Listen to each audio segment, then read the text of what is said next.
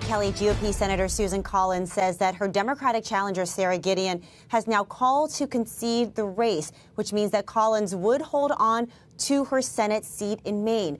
Collins said that Gideon was gracious in their phone call after what had been a hard-fought and at times bitter campaign.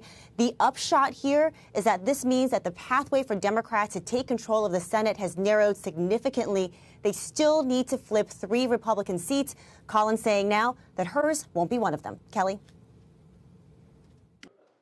Shepard Smith here. Thanks for watching CNBC on YouTube.